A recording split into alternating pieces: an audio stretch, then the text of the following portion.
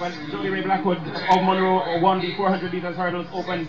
Jody Ray, it was a big field you beat because Axtell was having a good season. He was one of the biggest in it. I mean, how confident were you coming into the event that you could have pulled it off? Coming into the event, I was very confident because knowing that I have been putting in the work, I know that it would pay off at some. At what stage did you think you had it won? The first second when I came out of the blocks. That's when I thought I had it won. Because I listened to what my coach said and I did just what he said and it paid off.